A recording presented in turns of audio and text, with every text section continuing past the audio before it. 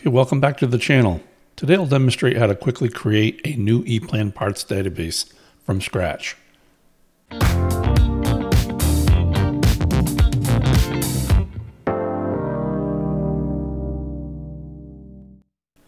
In this demonstration, I'll be using a Microsoft Access file type, but everything that I do also applies to SQL.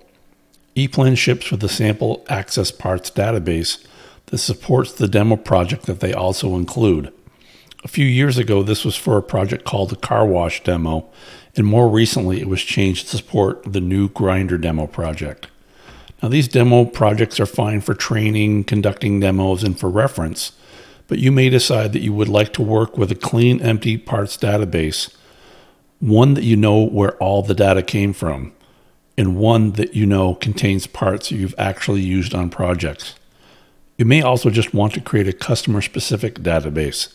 There are many reasons to want to do this. So today I will demonstrate that process.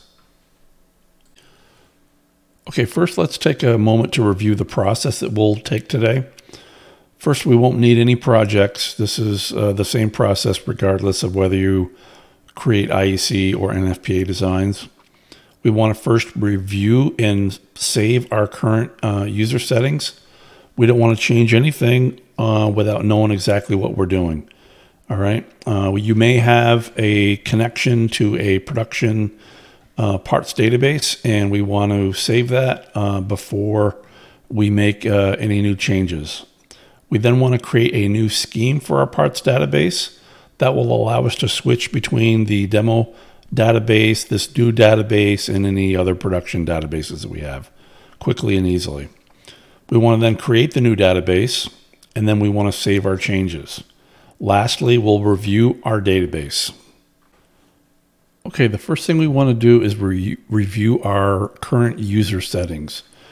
In the user settings, we can review what parts database we currently have selected as our primary database. So if I click on the golden wrench and then go into my user settings, I'll drill down into management, and in here we'll have the parts tab. If I select that, I should see the standard default user settings. Now, carefully review the path that I have here and see that if it reflects or matches yours. You may have used EPLAN in a production setting or to do something else with that now has your default map somewhere else. All right. If so, you want to save that.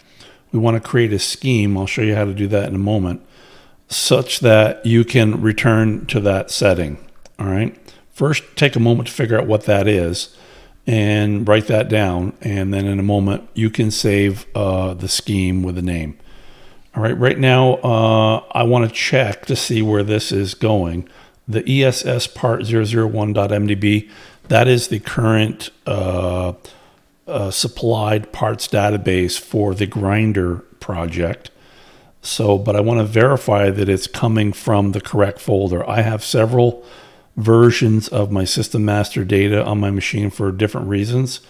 And I want to first verify that it's coming from the correct place. So when I say default up here, we want to be using the master data that's on our C drive.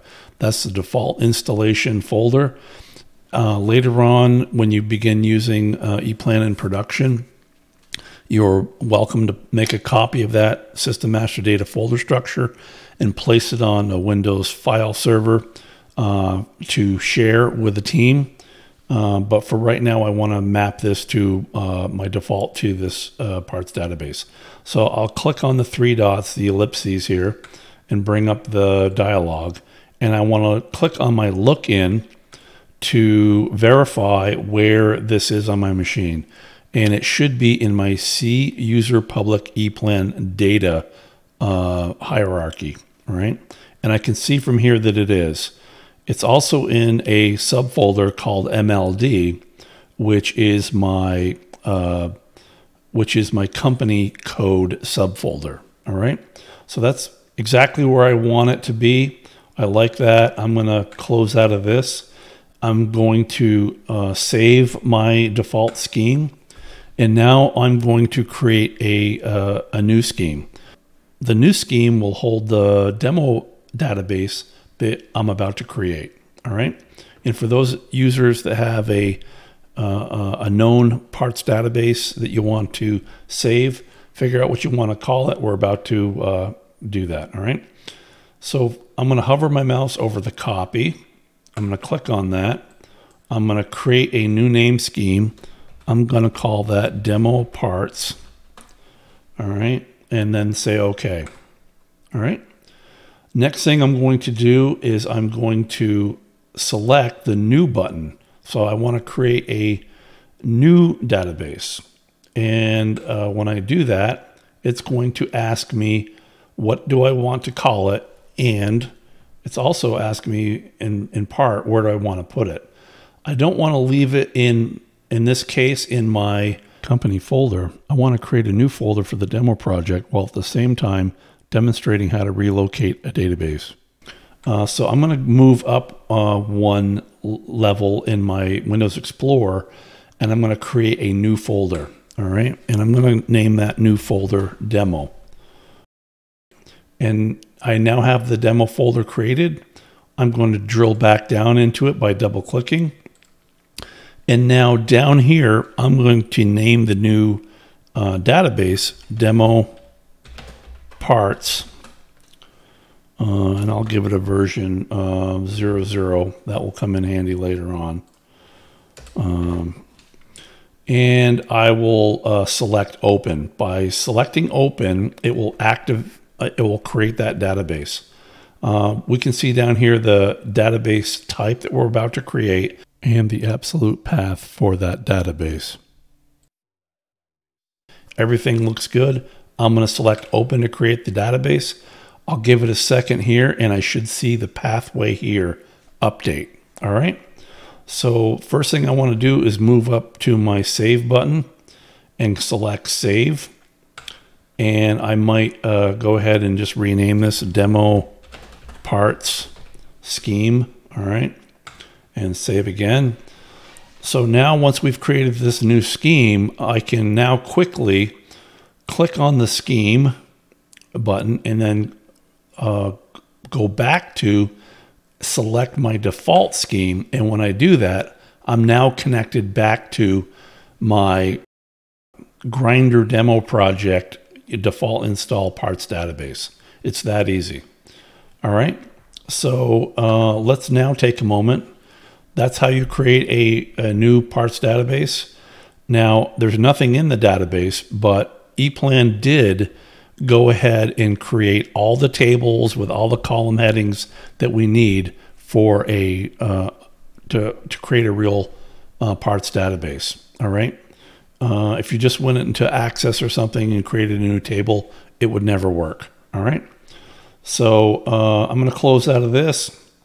And I'm going to go up to my Parts Manager icon to quickly access the Parts Manager. If you're not using this, please reconsider why you're digging through a menu. This is one of the most commonly used tools in EPLAN, so you should probably consider using a quick access tool. So I'll click on this icon, and it will launch my parts database. Oh. Let me go back and double check that I have the correct parts database loaded. And I don't have the default. I'll go back to my demo parts and select it, say OK. And now when I open the Parts Manager, I should see essentially nothing.